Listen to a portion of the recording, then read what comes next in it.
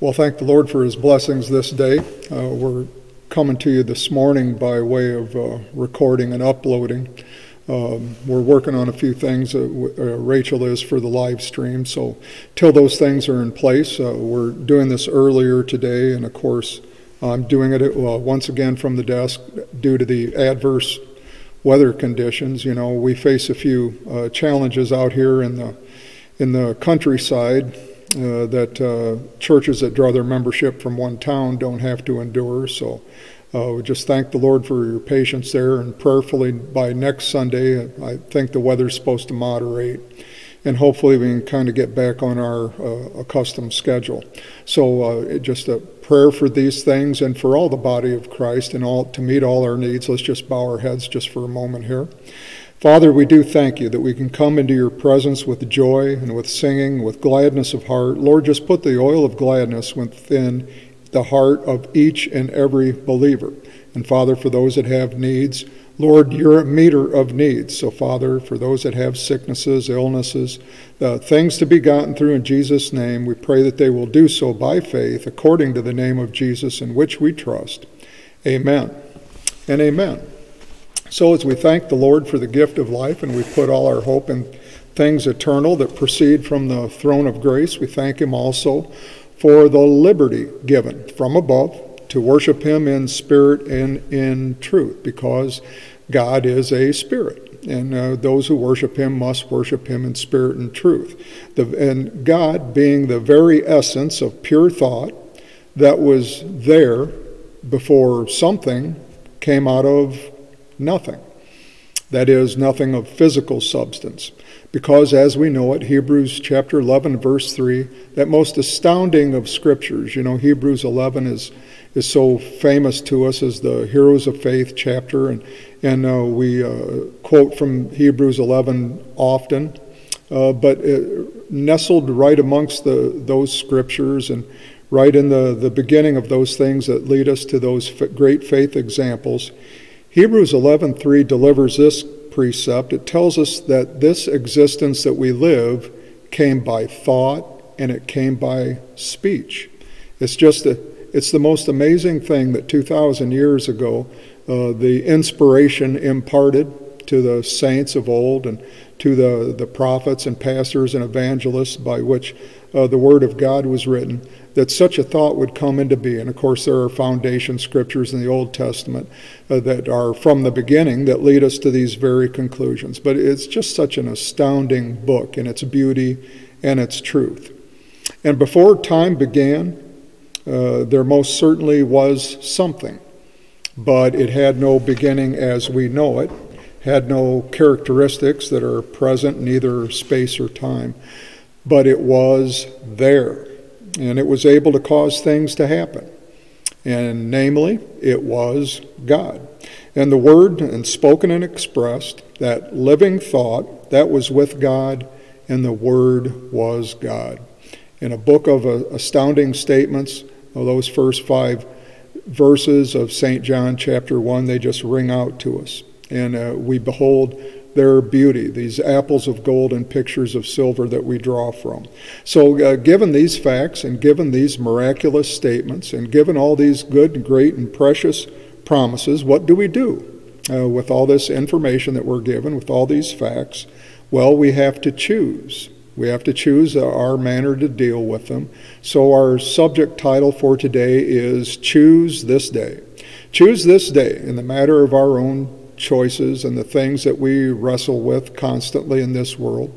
You have the right to choose your own destiny and discover the course of your spiritual pathway, and many realize this in general terms, but not as many comprehend that that is a privilege, which is a gift from the Almighty God. As the Most High determined that His Word must be chosen by one's will in order to make it of full effect, and making sure that the preaching thereof has free course to move amongst us, that the Holy Spirit has a freedom within all these choices. And by this living way, well, that's how we enter in. It's how we'll enter into the city where the gates are open in the daytime and there is no night. It's how we approach the living God. By this living way we enter in, and the living God thought on all this before his Spirit moved upon the face of the waters, when all was as yet darkness and void. So then, that being the case, all that we live within is put in place by design, by conscious living thought. And thus we're gifted by the right of choice. And it's a very precious gift. It's to be valued very highly and certainly not to be taken for granted. Just as life itself is. Life is a gift from God. It's not to be taken for granted. And we must not forget that fact. So the Lord's favorite attitude concerning these things is gratitude. He's given us much. So he asks for worship in return, which is his divine way to communicate with our spirits. And he does not ask so much in return. Just the reasonable gratitude by worship, which will produce a unity of being in the end. And God's Spirit, he pulled us out of the darkness of non-existence, and now there is life. Whereas before time began, there was only God's wisdom there. That was his companion before the angelic creation, before the creation of humankind. And God's companion, which shows in Proverbs chapter 8, most notably there in verse 30, but all the surrounding scriptures. Through those things, the Almighty God, he made a choice thereby. He chose to bring forth life, and he came to conclude that only through the proliferation of life itself could he find fulfillment of his divine nature. In the wisdom that was there before time began, God decided our course, that we would be created in his image, we'd have freedom of thought, we'd have ability to choose and discern various issues, and thus mature within ourselves and bring forth our life after a manner of choice. So God created us in his image to be able to do those things. And then the physical creation, well, he brought it all about. He created, and now it's real. We are here as evidence of that. And we are here as evidence of what had been conceived in the beginning. And by this fact that God chose life, well, thus we have our being.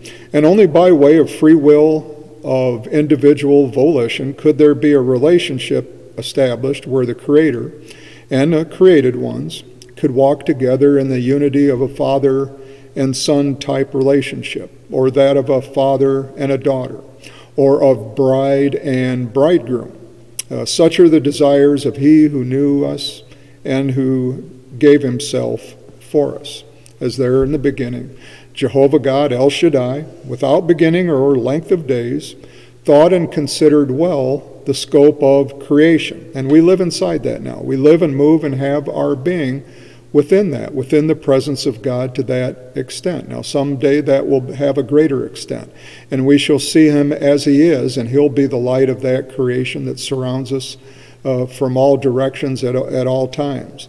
But even right now in this physical existence, we live and move and have our being within him, as Paul indeed witnessed upon Mars Hill there, as recounted in Acts chapter 17. So we're alive as the result of a choice. It was by his own will that he created us.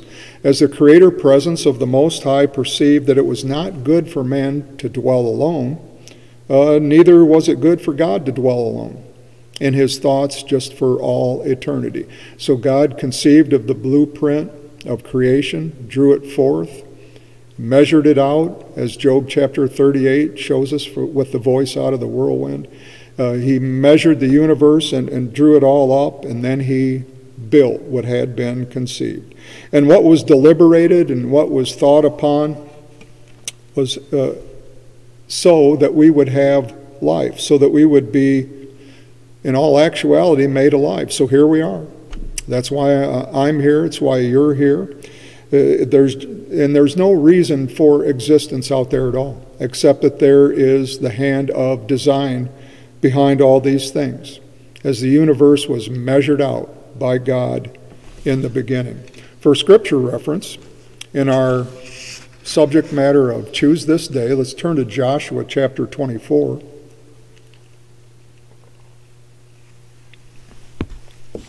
The book is Joshua chapter 24, Joshua's signature statement upon the matter of choices. As in that generation, much trouble, and throughout all generations, much trouble came about because of the advent of humankind and the freedom to turn one way or the other. But you know what? God decided that we were worth it. Thank the Lord. Hallelujah for that. God decided we were worth the trouble. Like as Proverbs chapter 14 and verse 4 relates, in its wisdom, where no oxen are, the crib is clean, but much strength comes by the, much increase rather comes by the strength of the ox. God could have left the crib clean. He could have just left Earth here, swirling around on the spiral arms of the Milky Way galaxy with no life upon it, and then there wouldn't be any pollution, there wouldn't be any trouble, there wouldn't be these the headlines we're accosted with every day. But life was worth it. Some things are just worth it. And it was worth it for God to love us and give himself for us, even though humanity has made such a mess of things. But thereby we make our choices and decide what we do about it by faith with the world that we're given today and by the strength of fellowship with us. And through those things, the Lord fulfills his royal purpose. So we glory in that. And Joshua chapter 24, we'll read from the 14th verse and on down through the 18th verse. At the time of the Exodus, as the children are coming out, Moses, my servant, is dead, and Joshua takes them into the land amidst the backdrop of all those things. At verse 14 of Joshua 24, now therefore fear the Lord. Now that's in the King James sense, in the best sense of the word, to have awe-filled, reverent respect unto the Almighty, and have gratitude for the giver of all spiritual blessings. So fear him, and serve him in sincerity and in truth, and put away the gods which your fathers served on the other side of the flood and in Egypt, and serve ye the Lord. What's Joshua concerned with? He's concerned with a choice, and he wants sincerity and truth because he's been well taught by Moses, the prophet, as they came out of Egypt, the land of oppression. He's well versed in all these things concerning that which is so very important. So what should Christians be? They should look to sincerity and truth always and seek those things and seek to find those things in their choices. All right, now verse 15. And if it seem evil unto you to serve the Lord, choose you this day whom ye will serve, whether the gods which your fathers served that were on the other side of the flood, or the gods of the Amorites in whose land ye dwell. But as for me and my house, we will serve the Lord. And the people answered and said, God forbid that we should forsake the Lord to serve other gods. For the Lord our God, He it is that brought us up and our fathers out of the land of Egypt, from the house of bondage, and which did those great signs in our sight, and preserved us in all the way wherein we went, and among all the people through whom we passed. And the Lord drave out from before us all the people, even the Amorites, which dwelt in the land. Therefore will we also serve the Lord, for he is our God. But of course, in the unfolding of history, stubbornness would show itself time and again, whatever their protestations of belief were at that moment. So the struggle's been from Eden, it continues there, and it continues unto this day. But right in the here and now of this moment, choose whom you will serve. Make a choice, because you will serve one intent or another. It's to not make a conscience choice. Choice is apathy, or at the least, it's a result of blind ignorance. But it's all too often not making a choice is just, it's apathetic. It's Laodicean. It was the great fault of the seventh church age, as delivered at the end of Revelation chapter 3, and that lukewarmness of spirit permeates our age. So, or this also, pollution just by falsity. Some people just don't love the truth. and which is brings death to us all. But this is the day of decision. Right now, this is the time we have. We don't have another time in this physical body, in this incarnation here upon earth. Now, we're eternal beings, but as to our lifespan in this physical world that we dwell in now, this is the only time that we do have to stand for these things and to make our choices. So this is our day to do exactly that and not just stand idly by. It's your calling. And the rewards that come with eternal life, they are your crowns. As life demands choices, just of a necessity, it's laid out for us to see, most notably in Ecclesiastes chapter 3. But all the testifying scriptures that agree with that, they're interspersed throughout the length and breadth of the scriptures. But Ecclesiastes 3 is a good summation of all the choices that we have to make in our life. And Jesus underwent those, being born in Bethlehem, raised in Nazareth, and preaching along the way in Judea and Samaria and through the synagogues of the day and so forth. Jesus experienced all these choices. So he did walk in our shoes, and he felt so many of these things himself the same way that we do. So we thank the Lord. We thank the Lord for the rewards of our choices. Don't be without your crowns, or you won't have anything to lay at the Master's feet, as they're depicted in Revelation chapter 4 and verse 10, in that day of the casting of the crowns. Yeah, your choices, they determine your spiritual credits as they give testimony as to who you are, as to what is in your heart. So you are very much what your confession makes you out to be. You are what you're saying, because your spirit gives evidence by confession. So it gives you a name. Your confession does. It gives you a name written in the Lamb's Book of Life, and nothing else does except the faith that's within and being spoken and then done accordingly. These determine who we are for eternity, and thus we know we've passed from death into life. If we do these things, and if we love the brethren, we're not just fulfilling the letter of the law, but we do them to the intent that they were written, well, thank the Lord for those that do so. So follow his vision as it's outlined in Scripture, not our own, of a selfish nature. Sin nature always has itself centered in some type of selfish behavior. But these choices, they are set before us this day in order to build up the spiritual house. In Proverbs chapter 1, read from the wisdom that was there before time began. Proverbs chapter 1 is, there's a failure to perceive what's out there in the world today. And all too often it is a voluntary blindness that focuses on the things of this world rather than that which is above. But when we read the Scriptures, we get our eyes set on that which is above. And God, in his infinite mercy, has granted that right of choice to do those things to those that are of faith. All right? Now, in Proverbs chapter 1, as a result of acts of faithlessness, these things are written, and they're very strong in their language. There's a very definite admonishing tone to them. So we read them out of Proverbs 1, verse 27. When your fear cometh as desolation, and your destruction cometh as a whirlwind, when distress and anguish cometh upon you, then shall they call upon me, but I will not answer. They shall seek me early, but they shall not find me. For that they hated knowledge and did not choose the fear of the Lord. This puts us, when we do not choose the fear of the Lord, this just puts us in a state where, what else is there? If mercy is not received, what's left? Judgment. So these things have to be adhered to. They have to be hearkened to. You have to put them in practice in your personal life, and not just make them just words on a page.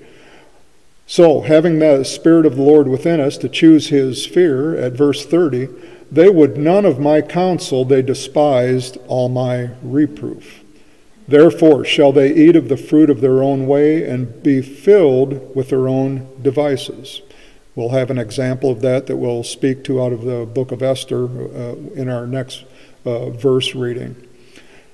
Verse 32 then. For the turning away of the simple shall slay them. Or, in other words, those are ease in their simplicities and do not make choices, but just stand back and don't do anything to help the situation by faith.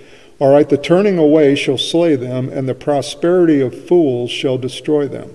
But whoso hearkeneth unto me shall dwell safely, and shall be quiet from fear of evil. Does that remind, those examples that we read by Scripture, does that remind you of anything? Does it remind you of the end time? Does it remind you of the state of the world at the day of Armageddon? The book of Revelation, those things that Jesus spoke about in Matthew 24, Mark 13, and Luke 21. It's foundational to those things. It will be that way. As the only good fear is fear of the Lord, and wisdom starts there, as written in this very chapter in the 7th verse. The fear of the Lord is the beginning of knowledge. That's where it all starts. And this wisdom is crying out to be heard, even today. It seems so elemental and simple, and it is in a very real way, as we read it out of Proverbs, but by no means is it listened to and abided by in this world that we live within. This wisdom is crying out to be heard, the consequences of which must be made known to the despisers and haters of this world. And verse 33, as we read it here, these things, even with the admonishing tone and the picture that it draws, whoso hearkens to me, what do they have? They have peace of mind. They dwell safely from fear of evil. Peter said much the same thing. He said that in Acts 2:21 concerning the days of the prophetic days of the sixth seal, that whosoever calls upon the name of the Lord shall be saved. So that's always the good news of the gospel for those that have an ear to hear such things. But these matters, they were thought upon eons ago. They were deliberated within the thought process of the Holy One of Israel, the Ancient of Days, before the application of them was put forth here in writing, as we have just recounted them. Bad choices, or even the non-choice of apathy, which is in itself a type of choice, are the result of hatred, from the result of a knowledge of evil, which the devil sowed into the fabric of humanity there in the Garden of Eden. And in your life, you will love and you will hate.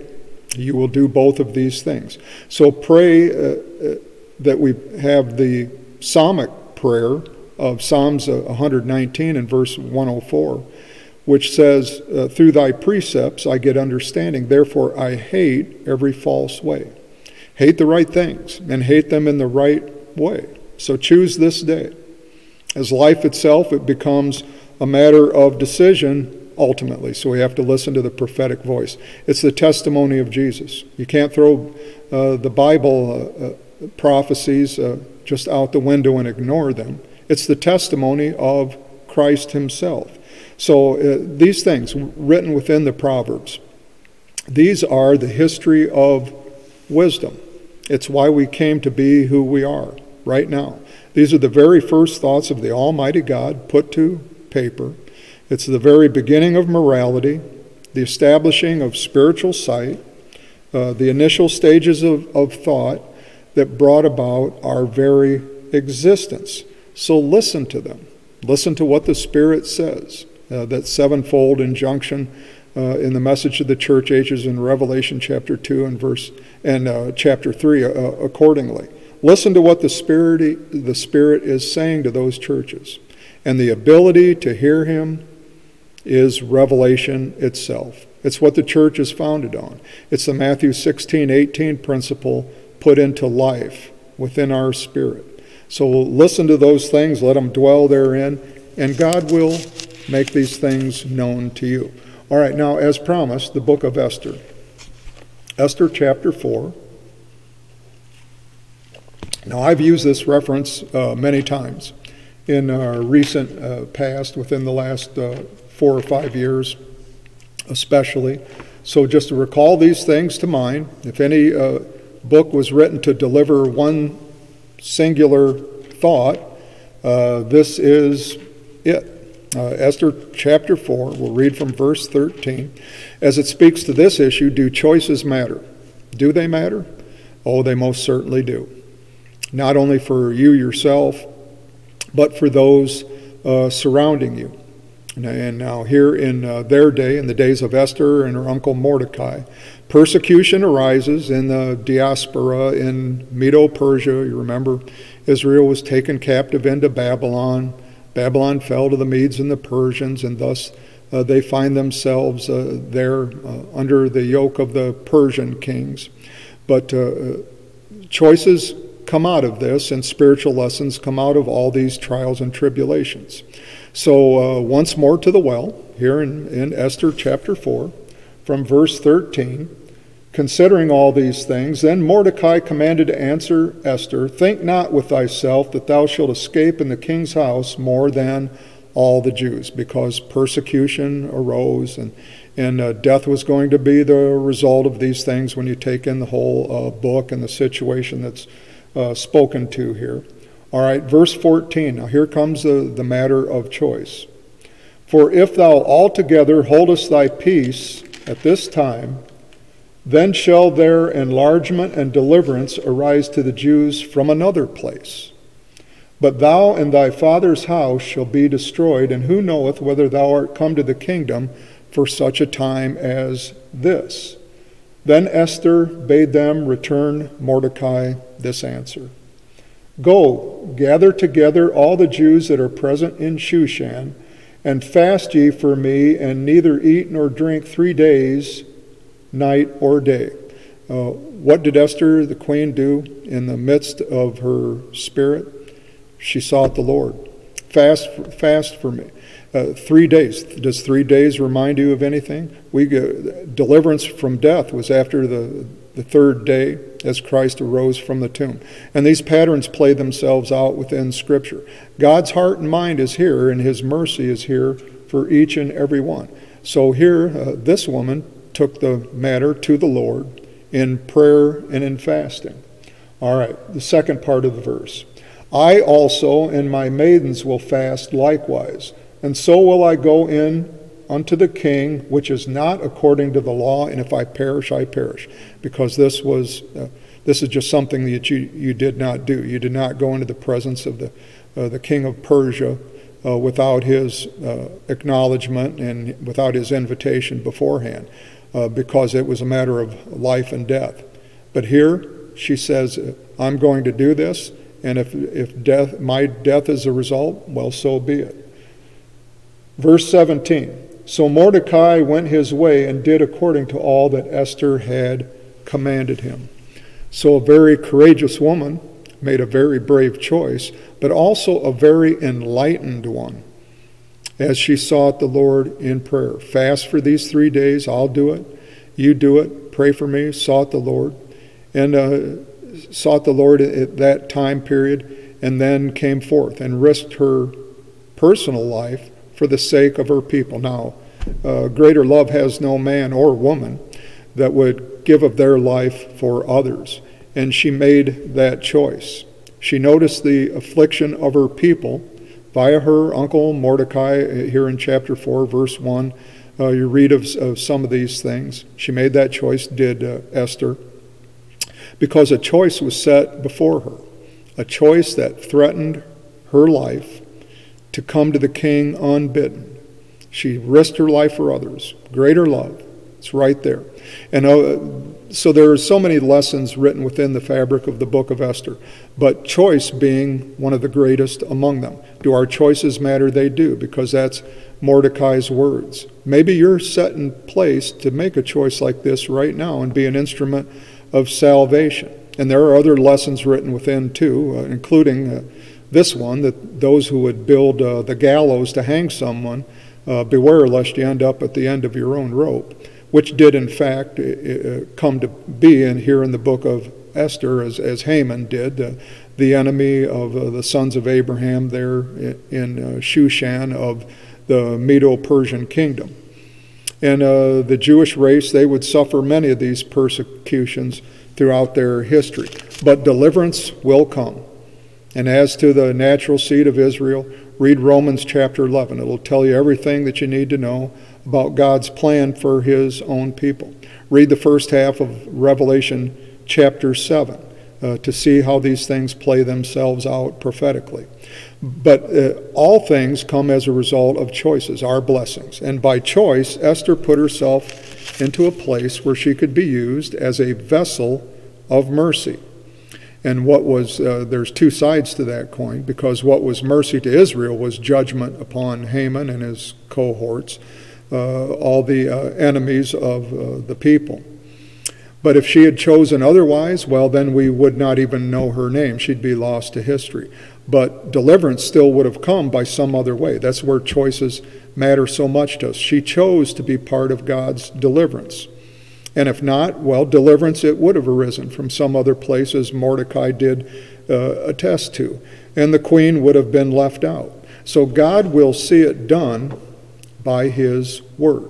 It's up to us to choose our level of faith and how much we want to be a part of that. For he is Lord of all, and his word will be done. His word will not return to him void of its purpose. It will do that which it has been set out to do. So you've got to be ready. She was ready. God bless her. She was ready to act at that moment. Here in our lives, to whatever extent that we can, you have to be ready to act upon God's word and to do it now in order to be a good soldier of the cross. Let's turn to the book of Amos. A few scriptures to read in Amos chapter 9. Now some of these things that might surprise you that are here in Amos chapter 9, but we want to take a good look at it.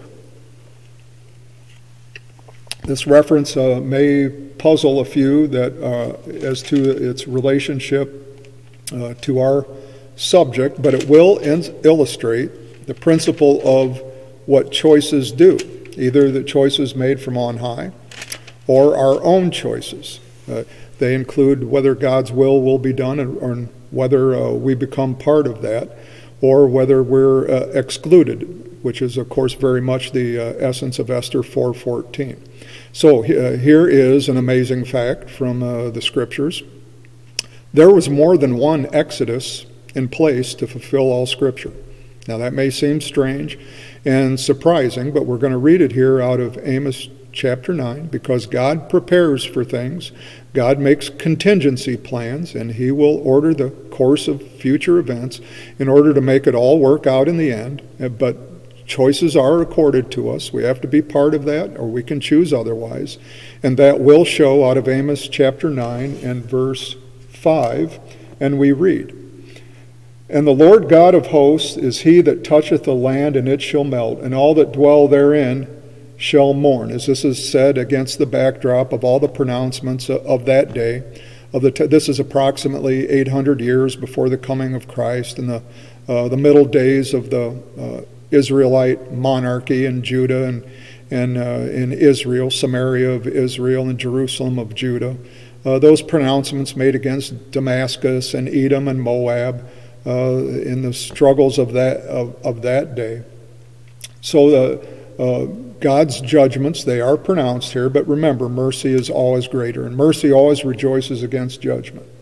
All right, second part of the verse, "And it shall rise up wholly like a flood, and shall be drowned as by the flood of Egypt." A reference to the Exodus days of the flood that trapped Pharaoh and his legions there in the midst of the Red Sea. All right, verse 6. "It is he that buildeth his stories in the heaven, and hath founded his troop in the earth. He that calleth for the waters of the sea, and poureth them out upon the face of the earth. The Lord is his name." All right, verse 7. "Are ye not as children of the Ethiopians unto me, O children of Israel?"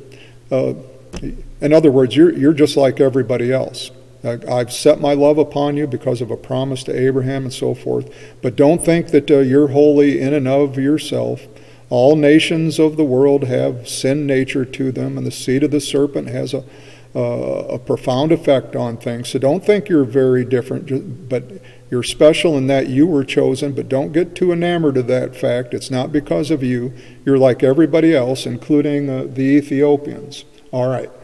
Then, saith the Lord, have not I brought up Israel out of the land of Egypt? Which, of course, is a reference to the Exodus that we all are very aware of and know of by the account of the book of Exodus and Moses and the deliverance from Egypt. But that was not the only Exodus, because it says, and the Philistines from Caphtor and the Syrians from Kir. There were two other Exodus peoples, and they could have been part of this gospel.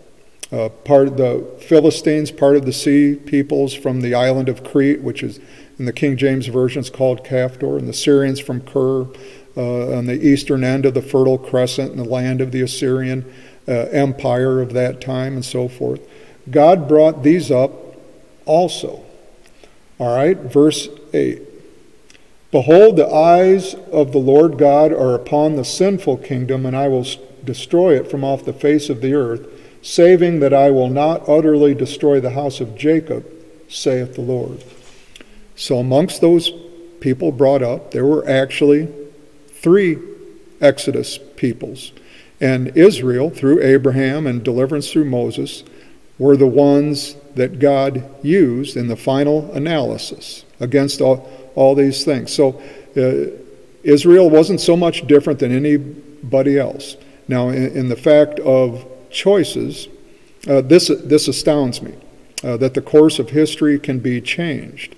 It could have been these, if one of these nations had had an Esther or a Moses, and perhaps they did, but they weren't listened to, and so their names are unknown to us from history, but they were there in place. God brought them up in order to fulfill his will, but in the course of time, through events that we're not completely aware of, but in general terms, they rejected that calling as God brought them up.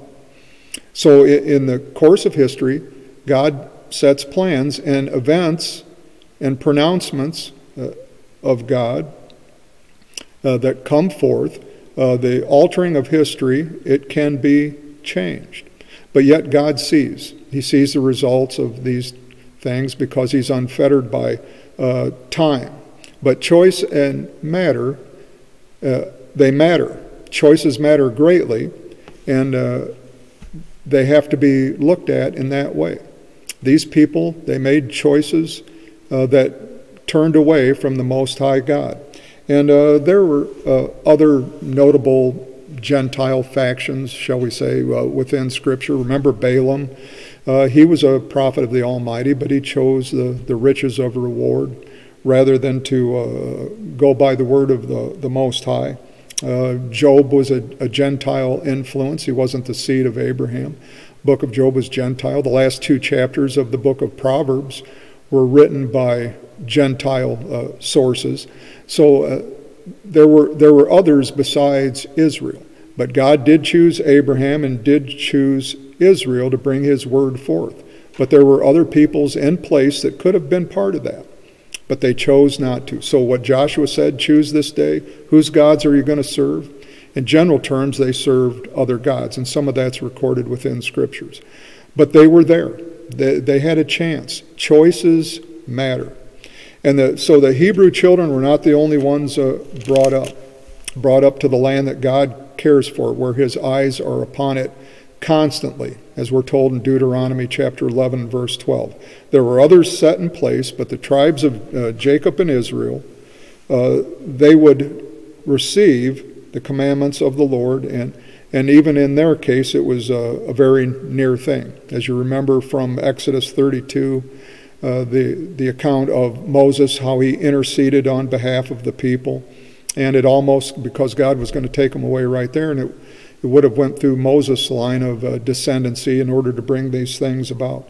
But Moses made a choice and interceded, and God honored that. Moses put up a good argument, and it was faithful, and it pleased the Lord, and so he withheld his hand. And these other peoples mentioned of here in Amos chapter 9, these Philistines, of course, so reviled. by the time of Saul and David. If they would have turned aside from their ways, it could have been different for them. See how choices matter and how they matter greatly. Same for the Syrian nation. It could have been them, or they could have been part of it. But somewhere along the way, they stumbled. And if there was an equivalent to Moses among them, they did not hearken, like Balaam of old. But enlargement and deliverance, it did come. It did come to those that made a faithful choice, and it came through the nation of Israel, and God's mercy was upon them. St. John chapter 15. God has given us freedom of will in order to choose him. So choose this day who you will serve. But you will serve one purpose or another.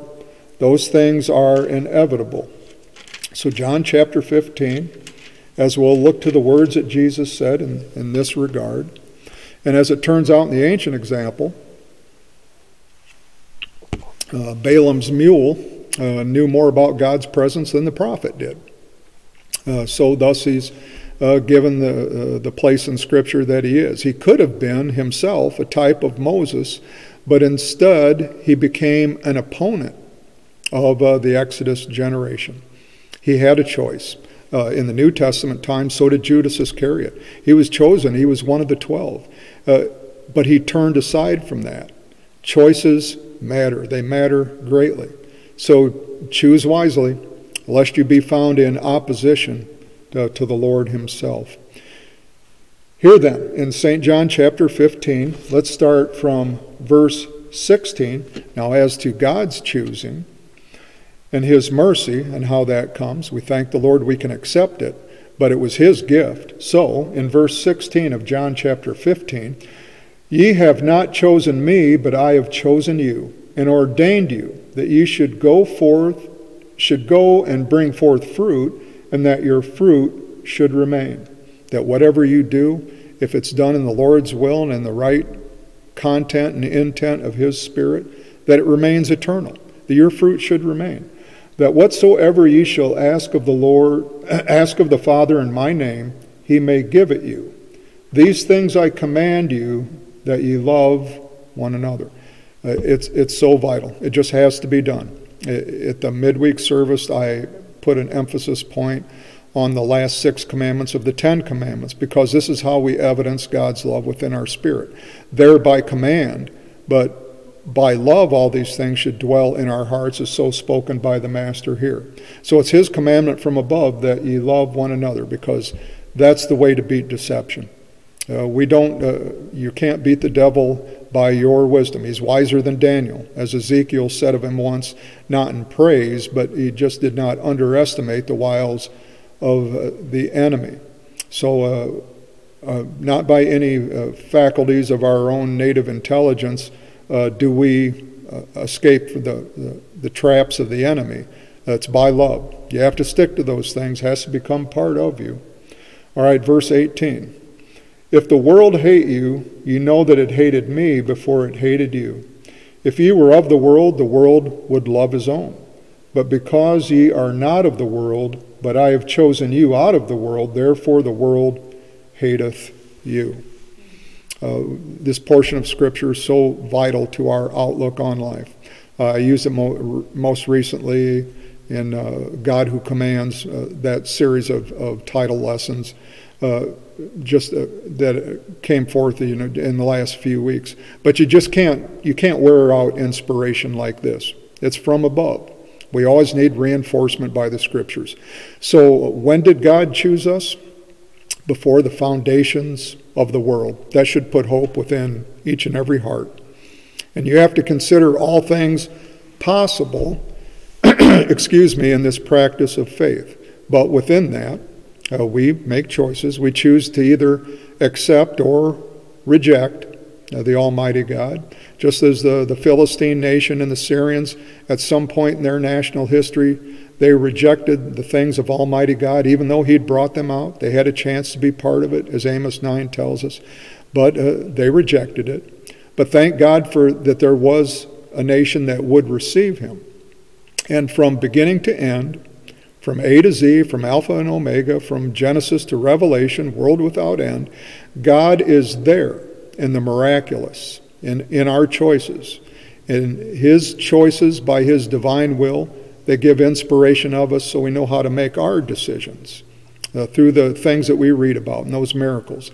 Miracles are which are from the very beginning, and they just never stop. And in this life, you won't get a great deal of credit in this world. The world, the collective wisdom and nature of this world doesn't love God. It's far from Him. You won't get a great deal of credit in this world. Don't expect it. It's not what the world's made out of, to give credit to beings of such spiritual stock. So don't expect those things. The collective will of this world, the flesh and the devil, is the effect of their nature is to minimalize those called. And truly, all have fallen short of the glory of God, but thank the Lord for His mercy, which lifts us up by His blood's atoning work, because when you have that, you will get credit with a name written in heaven. So expect that. Make that your most earnest expectations, and you will never be disappointed. And these decisions that we make, they most indeed certainly are about worship, as love and truth are the greatest choices you will ever make. And there's no higher calling. There's no greater purpose to serve.